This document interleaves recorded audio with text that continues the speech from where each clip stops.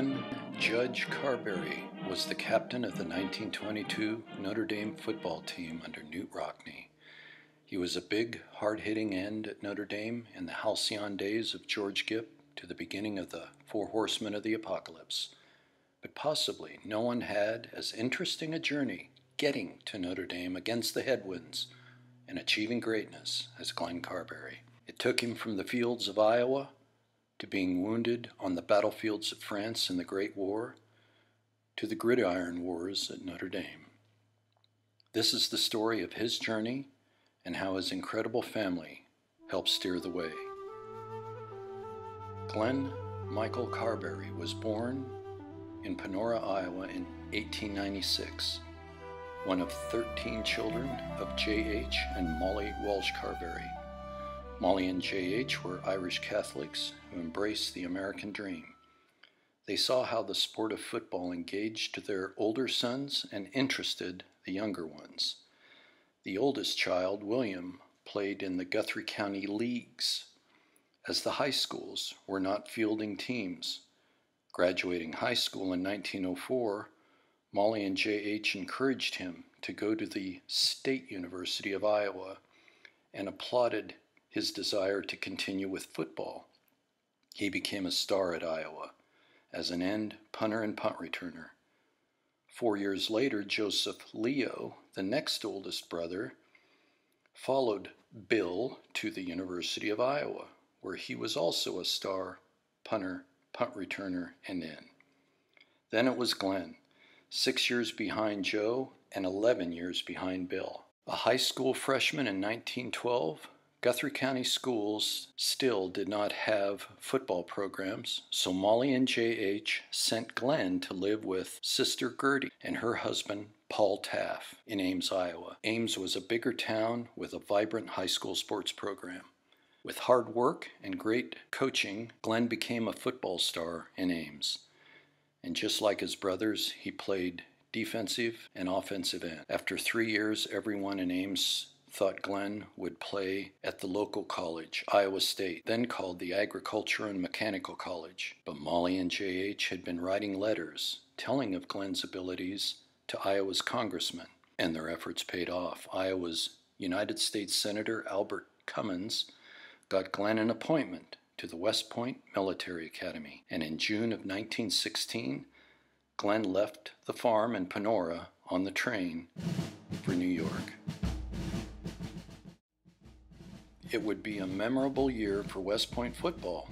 The varsity team went 9-0, beating arch-rival Notre Dame 30-10. As a plebe, Glen practiced with the freshmen, and his strong play was noticed. But after 7 months of classes in January of 1917, West Point advised Glen, due to deficiencies in math, he would have to leave the academy, ending his West Point career.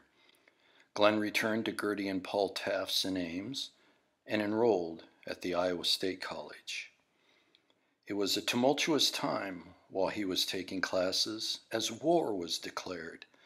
Glen's Iowa forefathers had fought in the Civil War, and older brother Joseph Leo had just finished Army basic training. Glen went to nearby Camp Dodge, Iowa, and enlisted in the United States Army on September 4th, 1917.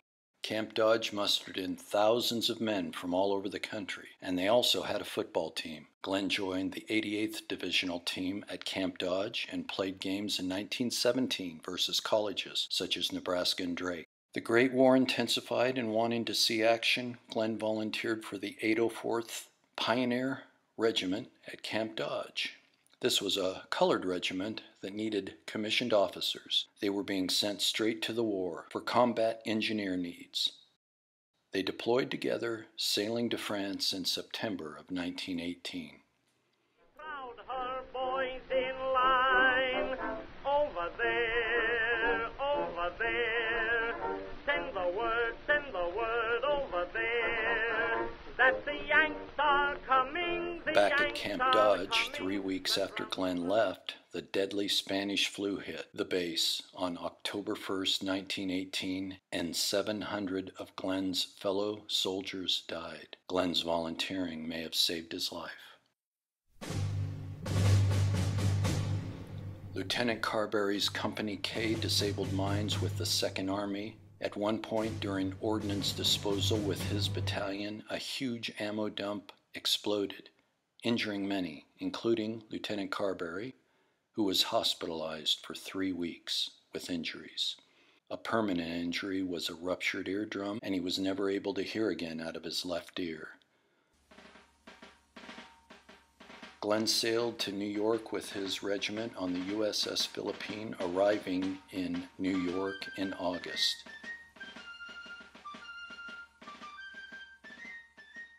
That same month, the entire Carberry family had moved to Ames to give all the children opportunities like Glen had had. Glen, fresh from the war, joined the family, and Molly was excited to give him the news. Her nephew, Glen's first cousin Earl Walsh of nearby Adair, Iowa, was playing in the backfield of Notre Dame, and he had told Coach Rockne about Glen, and Rockne had heard of Glen when he was in high school and at West Point, and wanted him to come try out. Glen appreciated Earl putting the word in for him. Glen had also heard through his football channels Rockne was interested. He decided he would now try to make maybe the best team in the world.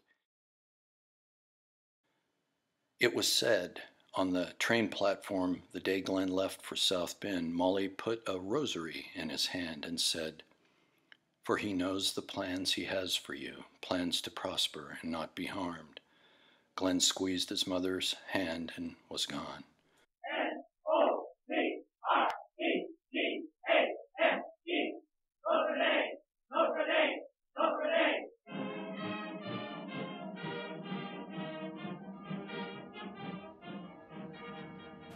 All right, go!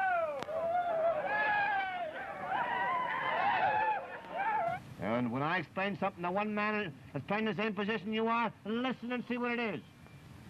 So I won't have to waste all that time going and telling the same thing over dozens and dozens of times. Take it in. Oh, that's good. Oh, lay on. Good.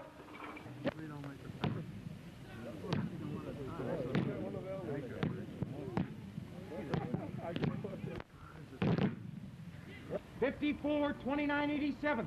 Heap 1, 2, 1. Hit the end, Savoli. 3. Heap 1. Hit that end, Savoli. 7.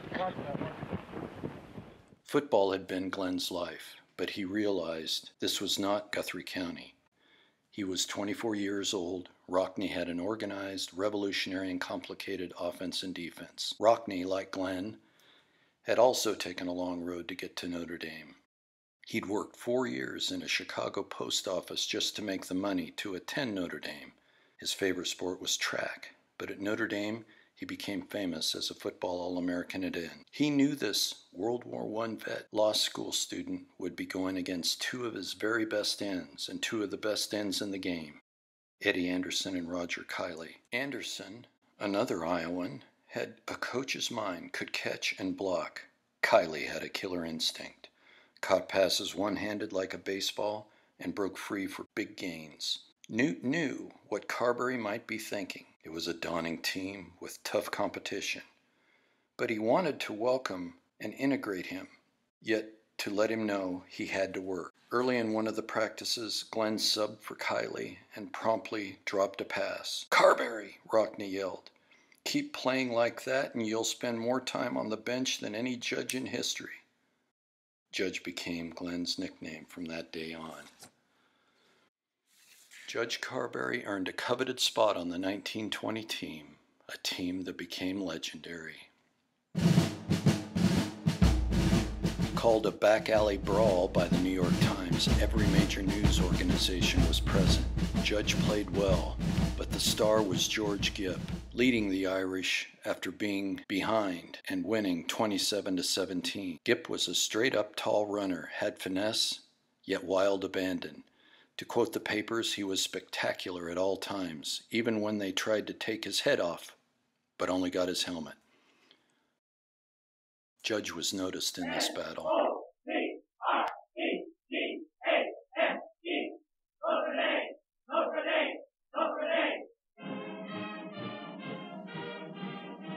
The 1920 Notre Dame team ended the season undefeated at 10-0. They were voted retroactively the national champions. But the season ended in tragedy when Gipp, consensus All-American first team, died of pneumonia. The funeral procession leaving the chapel at Notre Dame included the war veteran Carberry and all Gipp's teammates. The 1920 photo was taken after Gipp died, with Rock instructing a place be made. They added George to the photo later.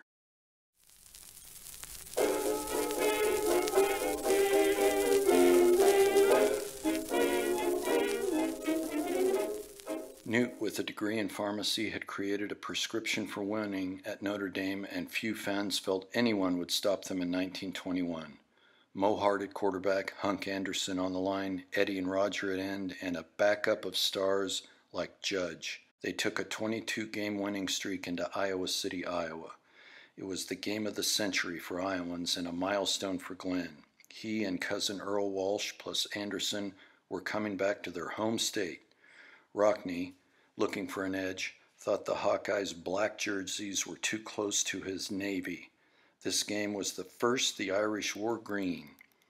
Glen's family would be in the stands, including the two former Hawkeye star brothers. The rumor was Molly and J.H. said they were cheering for Iowa but praying for Notre Dame. The old Iowa field by the river was filled. The Hawkeyes had quarterback Aubrey Devine from West High School in Des Moines, a fast end-around runner who could throw strikes on the move. Also, as all college players were at that time, he played O&D. Another star was the helmetless tackle from the Mississippi River town of Clinton, Iowa, Duke Slater. As a youngster, his dad had told him, "I will buy you a helmet or cleats, but not both." Duke took the cleats and never looked back. Glen, anxious to play, had been injured the game before. Notre Dame got behind early. Rock sent Glen in, taking a gamble he would bring it for his family in the stands. Knowing he was injured, Iowa sent 3 straight running plays to his side of the defense, but he fought blocks and stuck every runner for a loss. The pivotal moment of the game was a key down when Duke Slater took out 3 Notre Dame players on one block, opening the way for fullback Gordon Locke out of Denison, Iowa. Iowa won 10-7. Duke's block was immortalized in bronze in Iowa City. The Hawkeyes went on to win the mythical national championship of 1921. The Irish went on to win the rest of their games, including Purdue, Nebraska, and Army. Glen played great football through it all.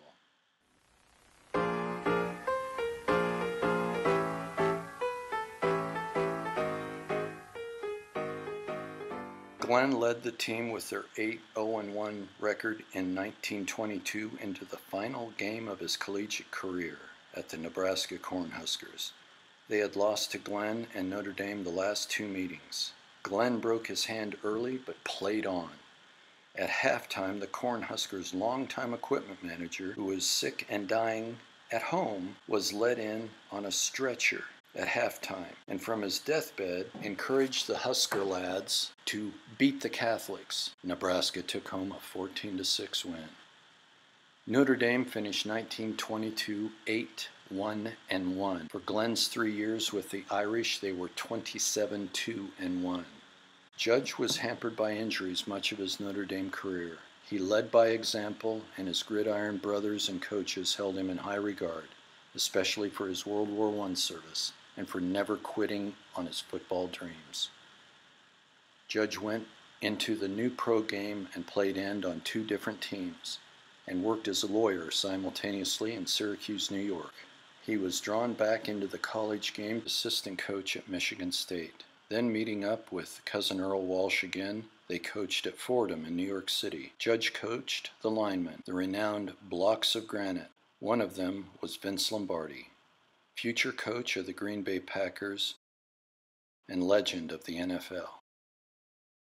In 1931, Coach Rockne, catching a flight on a U.S. mail plane, lost his life when it crashed in a field in Kansas. A rosary was found tightly clutched in his hand. Born in Norway, a living legend in the United States, the world mourned. Knute's record at Notre Dame was 105 wins, 12 losses, and 5 ties, equaling a winning percentage of .898, which will probably never be broken. In 1938, Molly died in Ames. All her boys were pallbearers. She raised well-rounded, educated, and devout young men and women who made positive differences in their worlds. Glen married Grace Elizabeth Brennan in 1940, and they had 2 sons, Michael and William. Glen retired as a lawyer with the Veterans Administration and died in 1976. Glen, Judge Carberry, and the great Carberry family will never be forgotten.